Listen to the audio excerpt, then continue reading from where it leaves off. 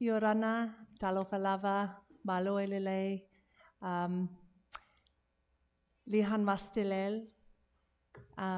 Thank you for having me. It's an honor to be here. I was here 4 years ago for the Salon du Livre, and it's just wonderful to be back home again. My profuse apologies to the translators. You're just going to have to freestyle. I'm sorry. I will go slow. I've titled this talk Led by Line, which is a literary framing device that I've devised that weaves together bloodlines, written lines, spoken lines, and drawn lines to nourish and beautify decolonial spaces between storylines, body lines, and landlines. It's a way of appreciating Pacific literature, a form of literary analysis that keeps making and doing, creating at its center. My paper draws on the lines on my hands to take you on a quick anti-linear exploration that focuses on my work as a Pacifica artist, academic, and my epistemological practice of restoring and retelling and restoring Pacific myths in order to address, among other things, our current environmental crisis. The theme of this conference is politics in Oceania.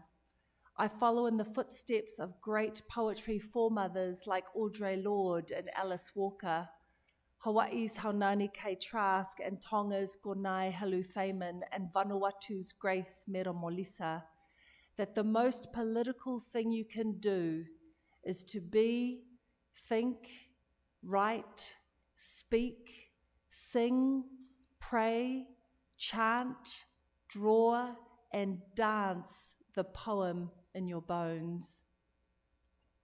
I marked my 49th birthday by receiving a tua lima, the traditional Samoan woman's back tua of the hand lima tattoo. My hands are home to earth, sky, and sea. My skin wriggles with worms and centipedes, soars with seabirds, swims with fish, octopus, and jellyfish, and are speckled with stars, portals into the next life. Tā, the customary form of Samoan tattooing, are created by puncturing the skin with a tiny comb lined with razor-sharp shark's teeth or boar's tusks, or more recently, steel needles. The straight edge of the comb means that symbols are made by connecting thousands of minute lines together. It always starts with a single line, an aso. These inked body lines reflect lines of connection to landlines, lines made by, in, and around earth, water, and air, and by their natural inhabitants. Some of these lines of connection have been jeopardized, for many completely severed in our post-colonial era. The numerous founding isms of post-colonialism, imperialism, colonialism, capitalism, racism, sexism, genderism, to name a few, exacerbate, if not been the direct cause of our current environmental crises. Disconnection between our body lines and our land lines has been detrimental to the health and well-being of our environment and of ourselves. In many pre-colonial indigenous societies, body lines and land lines were interrelational, interdependent, and enabled the other to mutually flourish. But this common sense knowing eludes many Western modern-day societies, but it's something many of us yearn for. My scholarly centering of tātau follows a line of inquiry laid down 26 years ago by Maulai Vau Albert Wendt in his oft-cited essay, Tātauing the Post-Colonial Body, first published in 1996. Almost 4 decades after independence was first won in the Pacific, Wendt asks, How post-colonial is the interdisciplinary field of humanities in which a decolonizing agenda was purportedly embraced? Wentz extended definition of the word post and post-colonial means before, during, after, and alongside colonialism, and it's often cited to challenge political complacency among our independent islands in this heralded post-colonial era. Almost 3 decades later, I too wonder how decolonial our lines actually are. I'm not the only one. It's 2018. I've been made the Commonwealth Poet, and I'm commissioned to write and perform a poem for Her Majesty Queen Elizabeth II at Westminster Abbey for Commonwealth Observance Day. I've published on this experience in The Guardian and wrote a graphic memoir on it, Mophead 2, the Queen's poem. Here's a scene that took place after the performance when guests were invited to line up and meet the royal family. It's part of a real-life exchange. After the performance, the Queen admired the poem. "How did you memorize that long poem?" "It's my job, Your Majesty. I'm a poet." "Yes, I suppose it is. Well done." The Duke forgot the poem. "So, what do you do?" "I'm a poet, Your Royal Highness. I just perform back there." What is not in the book is the next exchange I had with Prince Philip. Dissatisfied with my initial answer of, "I'm a poet," the Duke asked me again, Yes, but what do you do?"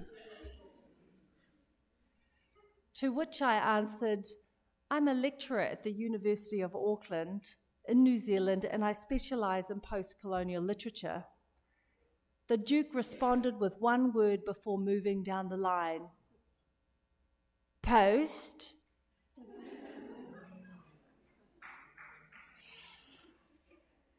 The following year, at the Byron Bay Writers' Festival in Australia, I shared a panel with Bundjalung Indigenous Australian writer Melissa Lukashenko. I just finished sharing the story when Melissa leaned into my mic and shouted, "The old bugger's got it right for once." The aso, a single line, also refers to the ribbed coconut palm that thatches roofs of Samoan fale. The iwi aso also refers to the ribs within our bodies. The aso is the framework for everything. Moi lua, 2 lines sleeping. If you draw 2 lines side by side on a piece of paper, how many lines are there? 2? 3, when you count the white line of space in between. My doctorate was about seeing the published yet invisible lines of first-wave Pacific women poets. I identified how their lines define the lines of others around them, and how we make these seen, unseen spaces count. In 2004, I composed a poem in order to bring the lines of first-wave Pacific women poets together. Led by line. We are led by line. Bloodline, love line, land line. The stitched line is a fine line when out of line with the colonial line. We are led by line. Horizon line, body line, fault line, Fisher line is out of line with the imperial line, the buried head in the sand line. We are led by line, lining up our spoken lines, broken lines of disintegrating harmonies, when we realign, laying it on the line by drawing our line in the sand. Led by line captures the collective, creative, personal and political lines written, stitched, spoken and drawn when breaking, bending and provoking colonial and post-colonial lines on, in, and around Indigenous body lines and land lines. Now that's a line. And here's a cover. This is the book that I'm working on, a world-first graphic critical poetry anthology where I write and draw my connection to our first 16 first wave Pacific women poets in Oceania.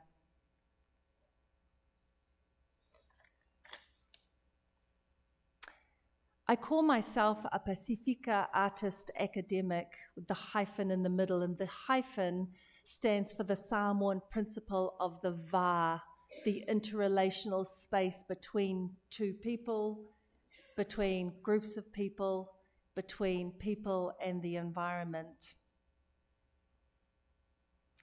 Here, the black lines in the letter V and the upturned A echo the tracks of the navigational birds, the ngongosina, or the tern, and the tuli, the plover, found throughout Samoan tattoo symbology and on my skin. The line that makes the difference is the red line, the red horizontal bridge, which peaks the upturned V and turns, T-E-R-N-S, bird footprints into letters of the alphabet. This visual depiction of the interrelational space between pictorial and semantic lines turn these lines into the word va. This red mythic bloodline forms the hyphen, the bridge, the ala, the final three letters in my bloodline name, Tusitala, and the connected space between my role as artist academic. Vaituli, Pacific golden plover, the action of walking and coming together. I invented a word the other day, epistemology, where epistemology, mythology, and methodology overlap, an interweaving of spoken, written, and drawn lines with bloodline mythologies. Epistemology is a method showing how we can center creative ways of knowing, doing, and being, episteme, so we can reason about and tell, logos, our stories, mythos, and restore the va. I share two examples later. How much time have I got, Colleen? 12 minutes, 6 minutes. I'm going by Colleen. Okay, thank you. Terns return. This is the ngongosina. Following the flight of the tern, we recognize that the mythic past holds knowledge that can help us navigate the present. This does not mean foisting arcane myths onto our kids. It means restoring by restoring the timeless wisdoms held within myths and recognizing them as epistemological portals. We keep myths alive by passing them down through spoken, written, and drawn lines. Myths keep us alive. My first example that I want to share is a myth that I restoried with my Ni Vanuatu colleague, Dr. Pala Molisa. Pala talked to his now late father, Sela Molisa, who was Minister of Finance when Vanuatu won its independence from 73 years of an Anglo-French condominium. Sela Molisa got this story from his father, Ripai Mande Tutuhon. With Sela's permission, we were able to muck about with the story so that it could carry on really important concepts for us, like staying connected with our bodies in order to stay connected with the land.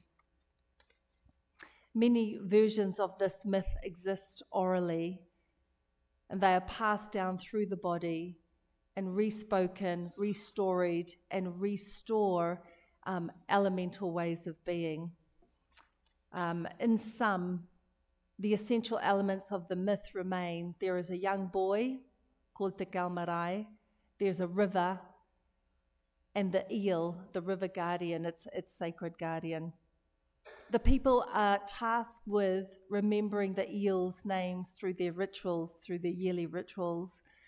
But slowly, as work and church and industry take over, they fail at remembering the sacred eel's names. He stops coming out of his hole. The river starts to die.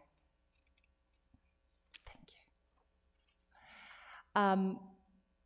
So there's an erosion of a collective memory when the names are forgotten. Names hold the stories of a people. Stories hold people's magic. My second example, it's got 5 minutes left, is based on the whetū symbol, stars, that represent our ancestors. Like stars, we receive the light of our ancestors long after they've died. So remembering our mythic ancestors was really important in this graphic novel, Mophead 2. As was the alu, the jellyfish. And this Samoan symbol belongs only to women. And when I asked my tufunga why, she said, well, its fringing tentacles are beautiful to see and soft to touch.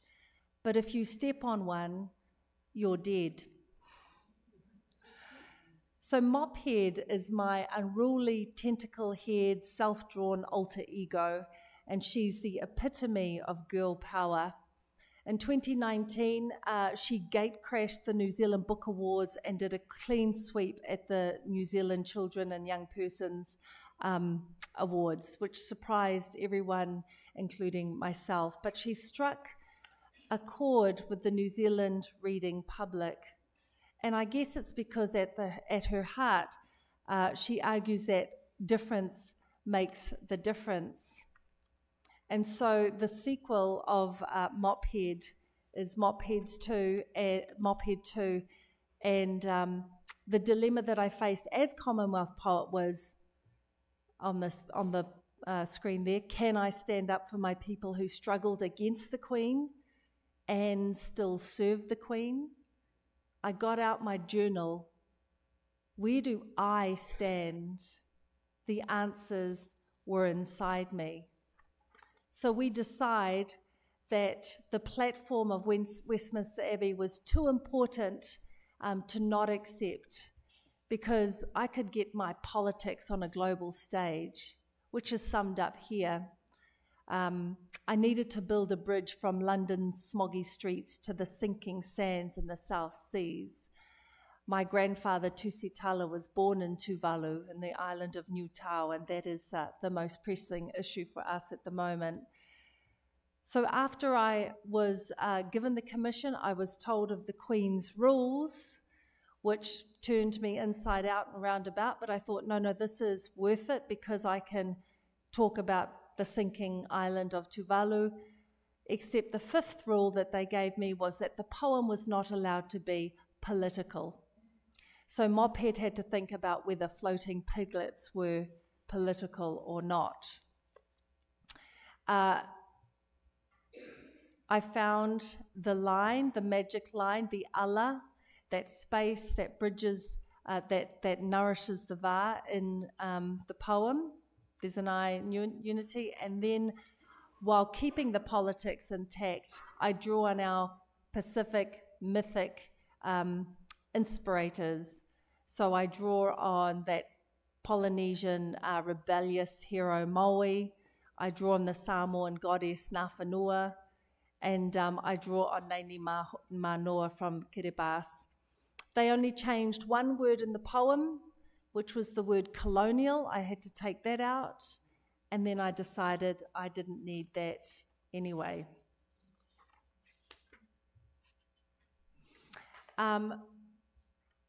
Before I got my tattoo, I visited Samoa and Tuia Tuatupua Tamasese, former Samoan Prime Minister, head of state, preeminent authority on pre-colonial indigenous belief systems. I said, what's the most important symbol for you? And he took my journal and he did a squiggle, and I was like, really? But this is the ilo, this is the worm, this is our DNA. This is why many words in our languages the many words for earth and land also mean placenta and blood.